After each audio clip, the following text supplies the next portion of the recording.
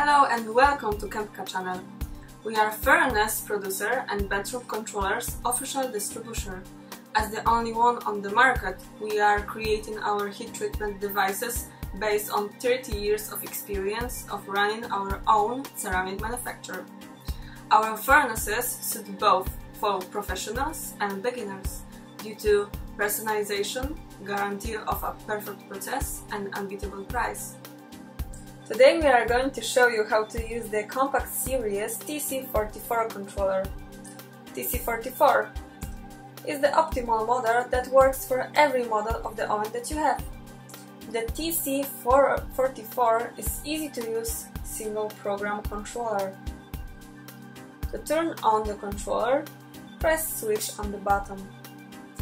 After a few seconds, the actual oven temperature is displayed.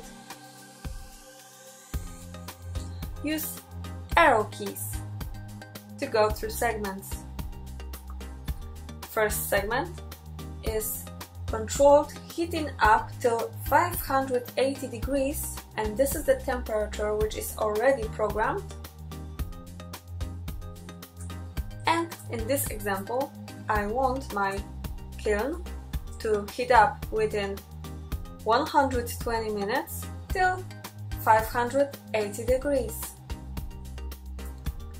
Next step is setting up the maximum firing temperature, which can be modified with plus and minus keys.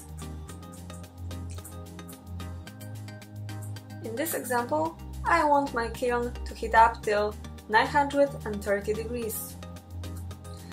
Next step is setting up dwell time, for how long I want my kiln to hold up maximum firing temperature. In this example, I want it to be 20 minutes, and this is the biscuit firing. To start the process, press the Start-Stop button.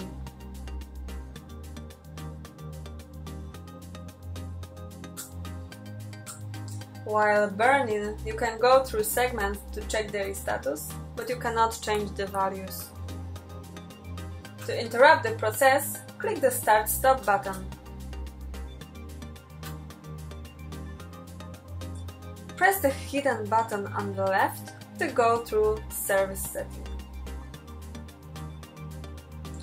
The first setting is thermocouple choosing. Second one, maximum kiln temperature. Third, fourth and fifth one are PID. Sixth one, control output cycle time. 7. Control supervisory.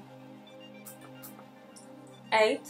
Ramp units parameter choosing. 9. Communication AUD. 10. Mode second control output. 11. Temperature units. For more detailed description of the parameters or access to locked parameters, contact with us or go to manual. Go to our shop, when you can find all models of Bentrup controllers and many more. Don't forget to subscribe our channel and leave the thumb up. See you next time!